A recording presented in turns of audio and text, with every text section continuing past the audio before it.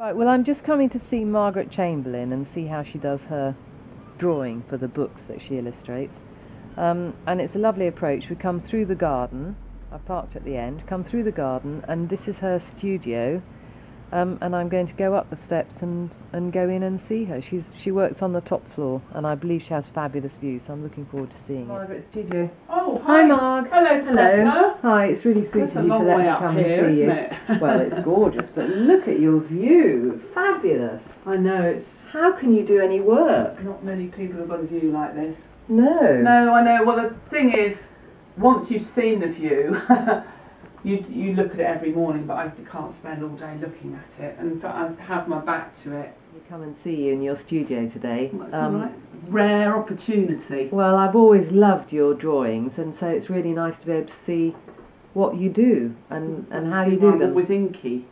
Well, that's amazing, because I wouldn't expect people to be... Is that a pen and ink Yeah, you're it's using? actually old-fashioned quink ink with nice smooth paper, so it gets it's quick, because I like drawing quickly, and some paper's got too much rough texture, so it catches the pen in it. So this is, like they always say, it's very can't remember what they said about quink ink, but it's very fluid. So Yeah. it's good for my dynamic, fast drawings. Oh no, well I'm surprised you can still get it, but anyway, it's Yeah, well.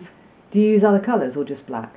No, I use black because I scan it in, the drawing into the computer, and then I colour it in on the computer. Ah. In the olden days, I used to use this ink and then put watercolour on it, and water on top of quink ink used to make the colours separate out.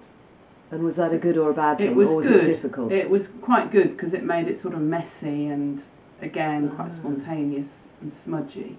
But sometimes it was a bit irritating. But I don't have that problem now because I scan it in, and so it's sort of fixed.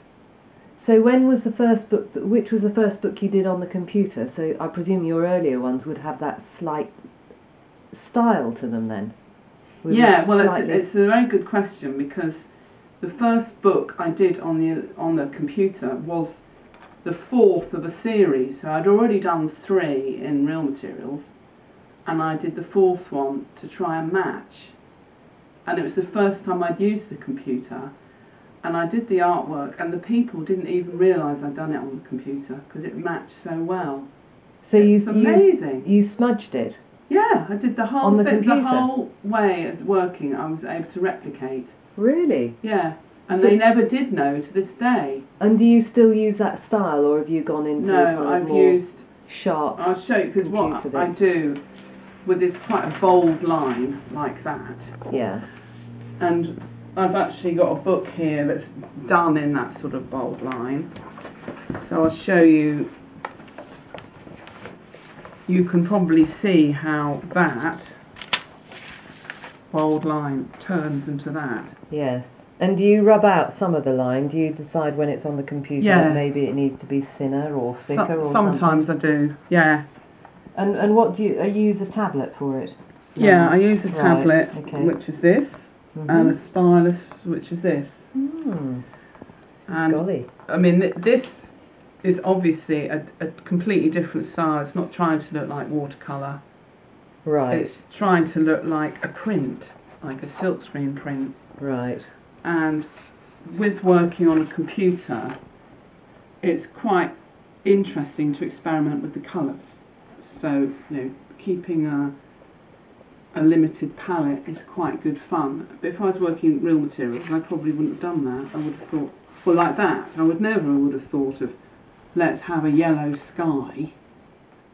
So what are you working on at the moment, Marg? Oh well, I've been doing a lot of cats, like these ones I was showing you. These cats, I've got loads of them because I've written an ABC of cats. And do you have lots of drawings of cats here and I've got elsewhere in the studio?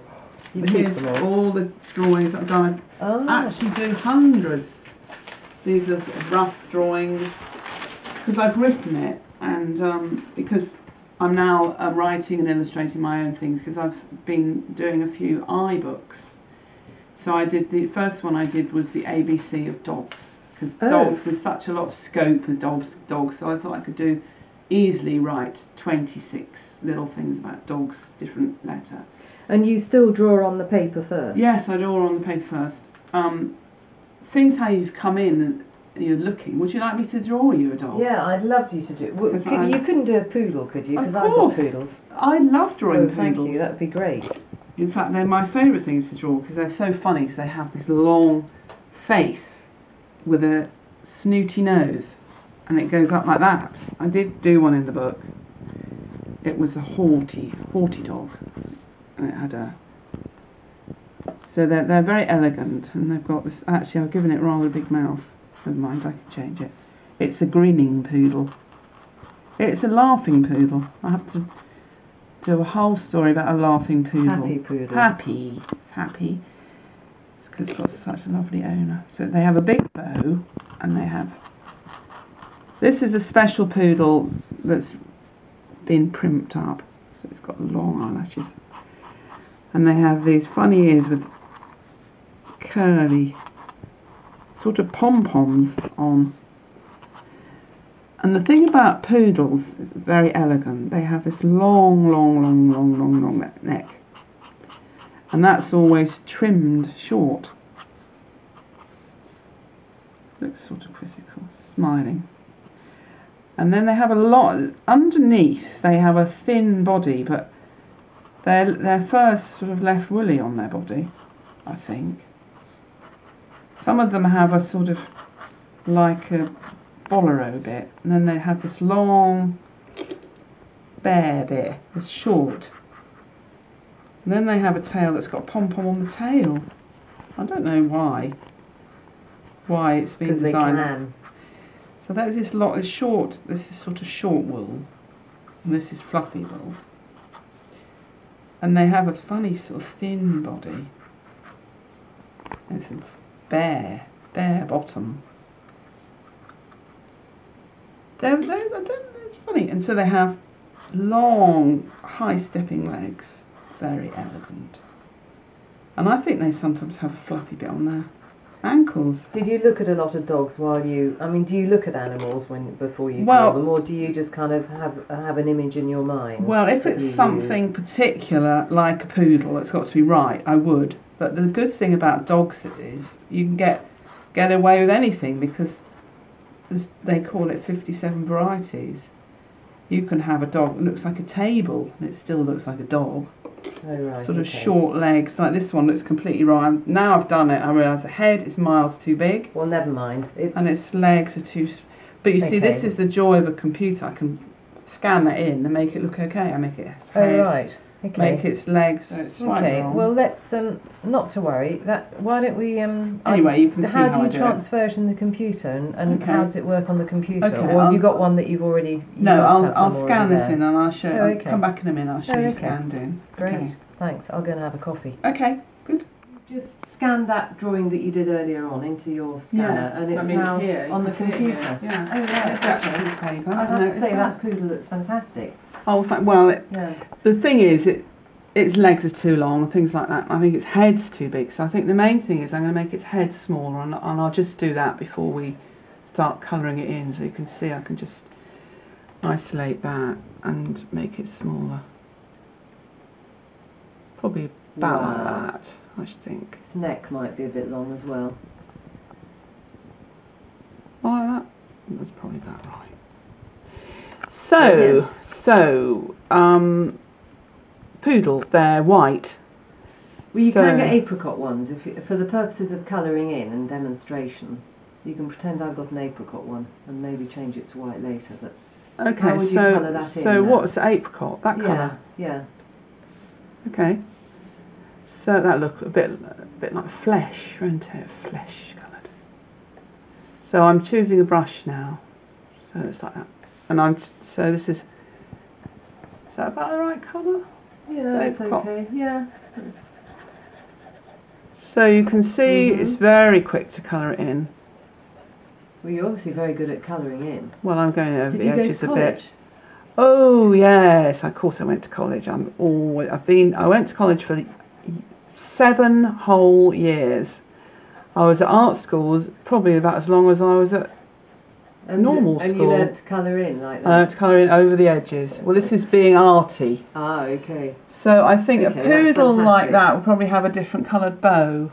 I think it would have a red bow. So are you going to fill in those white bits? Could you if you wanted? I mean, I think it looks quite attractive, but I mean, could you if you wanted? Oh yeah. And I think probably I would introduce another shade. I would I would make it a little bit maybe to introduce a little bit of texture. And one of the brushes I really like is this one that's like a furry brush. That one. So it's make it thinner. You go over and make it poodle texture. Oh. Can you see? It's sort of furry. Whirly. And just little subtle bit of that. So do you can use that on any colour? If you did it in the same colour, would it look? Would it show or not? Ah, so that's the ground. And if I want to make it a slightly more fluffy, I'll probably go and get. Actually, its tail is very big. I think its tail needs to be smaller. What do you think? Probably a little bit smaller. Maybe a bit thinner. Yeah. So that's on a different layer. A bit thinner. Except they don't dock poodles' tails now, so. Don't they? No. That probably looks better. Yeah, that's better. Yeah. Okay. Yes, So, that is better. Select. So that one's on a different layer. So I'm going to rub that bit out.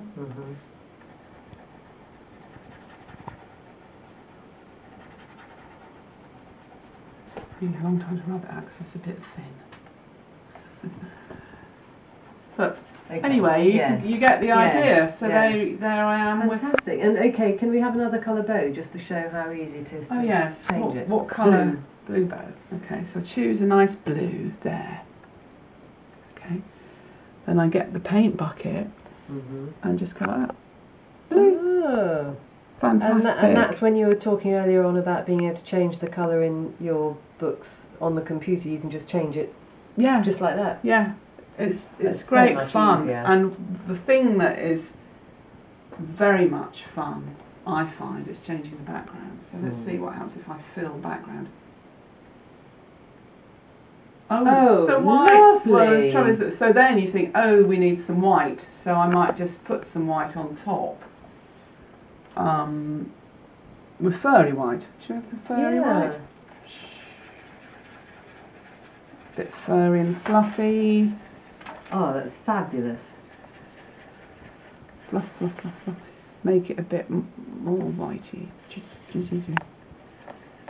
And maybe a bit more on the tail. Yes, it's like cotton wool. Yes. And high stepping. I think that's pretty beautiful. Pretty poodle. So that's what you do for all your drawings then, basically? Yes, so this is what I've been doing for my iPad. Shall I show you how they come out when you've got an iPad? Yes, that would be great. You can see the story. Yes. Okay, some of them are books that were originally books, and I've converted it as to making into an iPad. But some of them are originals just done for the iPad. So it's a good opportunity of doing my own thing without a publisher involved. So it means I can do exactly what I like. And do you enjoy it, or is it work for you? I enjoy it actually. It's working in a different medium is good fun. So you do it in paper, and then it's in here with sound as well is good. And I just think it's magic doing that, and it makes the pages turn over. I still love doing that.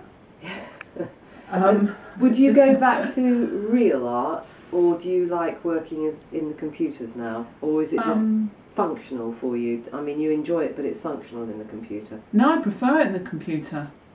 The thing about the computer is you get such lovely glowing colours, which are very hard to get in real materials. So because you get the light shining through it, so that's really nice. Right. Okay. And will you be selling any prints? Do you sell your prints? Yeah, I do sell my prints. Yeah, I mean you can get very good prints nowadays, so they're all available on the website.